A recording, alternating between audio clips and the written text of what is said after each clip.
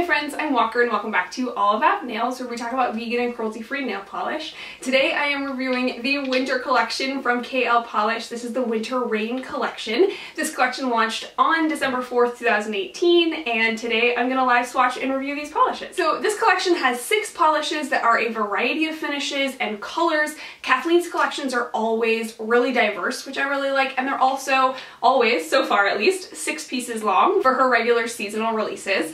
And so I'm going to live swatch these polishes and then I'll come back at the end and let you know which ones were my favorite. The first polish that I'm swatching today is this lovely red brick color with a red shimmer. It's almost got like an orange rusty base and then a red shimmer in there. This is KL Polish Casanova.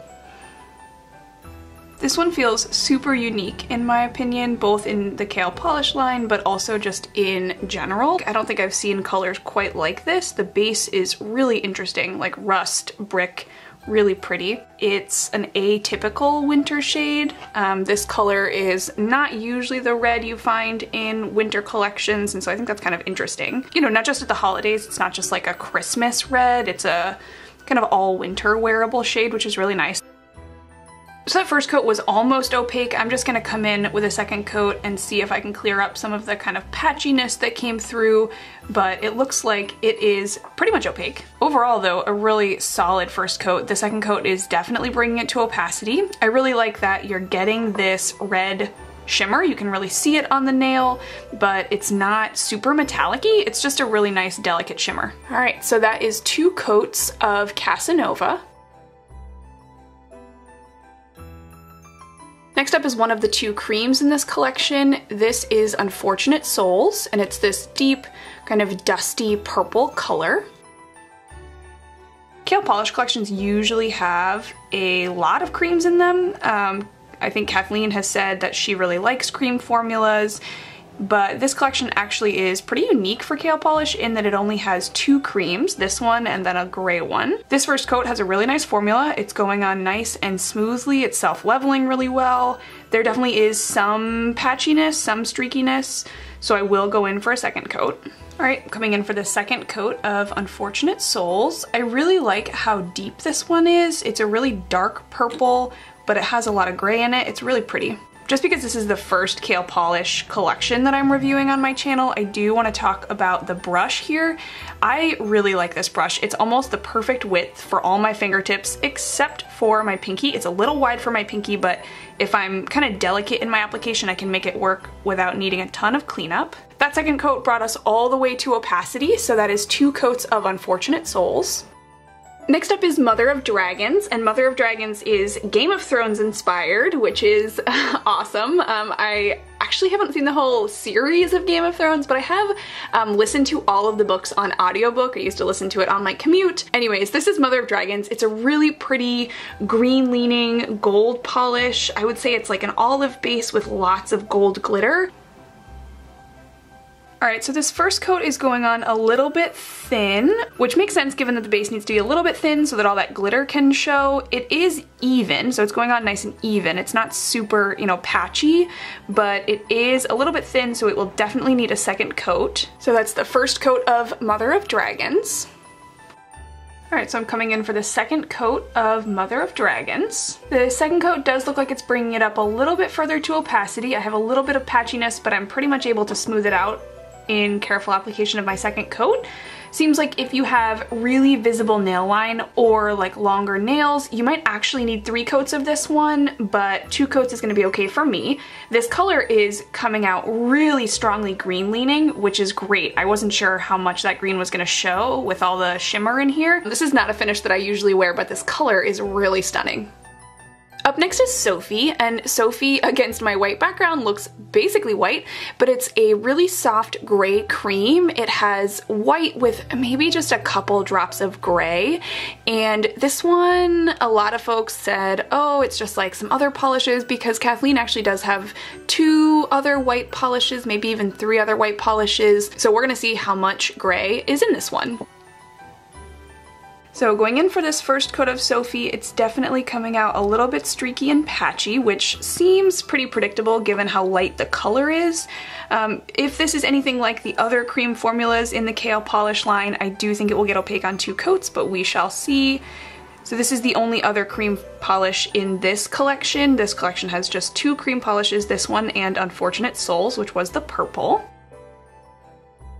Alright, coming in for the second coat of Sophie, I am still seeing some patchiness on this second coat, and sometimes it's a little hard to see. These lights are so bright where I'm swatching that I see patches that are not really there once you kind of let it dry and get top coat on it.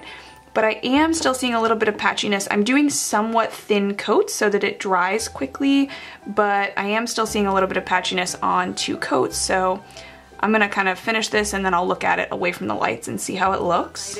Alright, so I checked my notes, and for my swatch photos I actually did do 3 coats of Sophie, so it seems like it was a little bit patchy, not just under these bright lights. So what you're seeing right here is 3 coats of Sophie. I put another one on away from the camera, and I think the problem with this isn't that it's thin necessarily, but my formula didn't self-level as well as, you know, the other polishes in this collection, and so I did have a little bit of just kind of unevenness and patchiness, but a 3rd coat did kind of settle that all out, and so this is 3 coats of Sophie.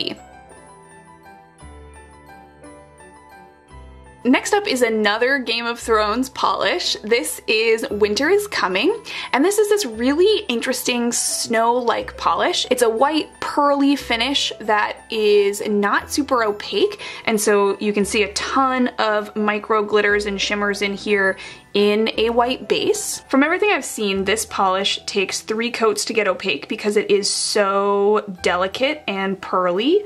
And so I'm gonna show you building it up to opacity in 3 coats, but then I'm also gonna insert a swatch photo of 1 coat of this over Sophie, because I think that's a really interesting way to wear both of these polishes. Alright, so that is 1 coat of Winter is Coming, and you can see it's just a really delicate sparkle on my nails, but I definitely still have really visible nail line, and it's not really anywhere near opaque. Alright, so the second coat of Winter is Coming is looking in the camera like it's getting opaque, but I think that's just because of the super intense shine from the bright lights. Down here on my nails I can see a little bit of visible nail line still. I will say this polish is applying really evenly, so there's not, you know, bare spots. It's just that it's a really translucent, kind of shimmery polish, and so it is a really nice formula. It's really even on the nail and really kind of densely shimmery, but it is a little bit translucent, so I will be coming in for a 3rd coat.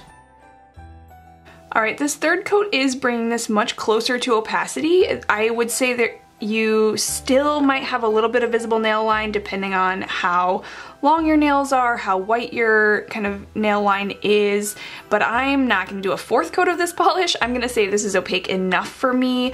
It is super pearly, it looks just like glittery snow, it's really pretty. This is not a polish that I will wear very often, but this is Winter is Coming in 3 coats.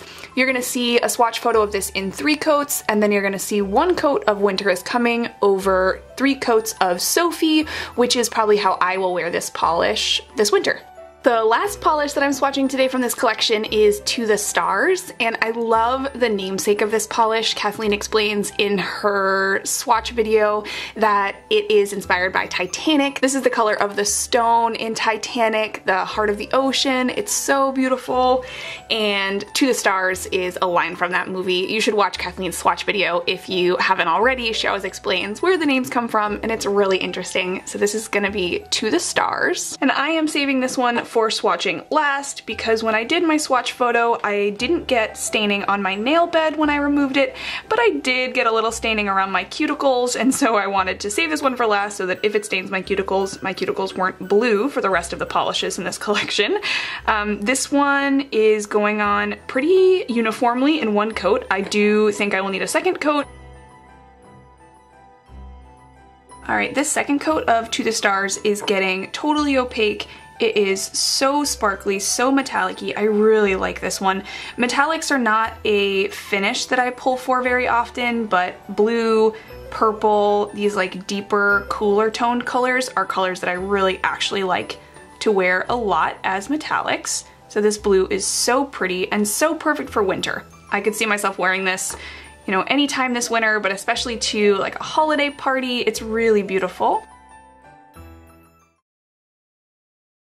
Okay, I had kind of a hard time picking a favorite from this collection, to be honest, because there was such a variety. But the two that I can see myself pulling the most to actually wear on my nails and get out of the house are Casanova and Sophie. I really like this, like a little bit of gray in here. It makes this white so soft and so wearable and so unique, unlike anything else in my collection. I really like this white. And then Casanova is just this stunning brick orange. It is so beautiful, and the finish on this makes it so wearable. It's not like super foily, it's just got a little bit of shimmer. This one I loved from the moment I saw it in her promo pictures to the moment I swatched it. I love it. I'm so excited to wear this one, I think, like all winter. I also feel like you could wear this polish in the fall. I think it's a polish that will traverse many a month in my collection. But if we're being honest, I also really like these two. I don't know that I'll pull for them as often because they are a bit more metallic, and I tend to not pull metallic shades to wear super often, so you know, I'm trying to be conscious of what I know I usually wear. Mother of Dragons is stunning. It is so fun. It's so green. It's so gold. I really like this one. And same thing with To the Stars. This one is so beautiful. It's so pretty. This blue metallic is just gorgeous, and I'm really glad that I own it. I will probably wear it once or twice this winter. I won't pull for it all the time because it is like pretty metallic on the nail. It does have a lot of metallic sheen, but it is really pretty, and maybe I'll change my mind. I don't know. I might wear this one in a full manicure and change my mind, but right now I'm just gonna say I'm glad it's in the collection and I'm happy it's here.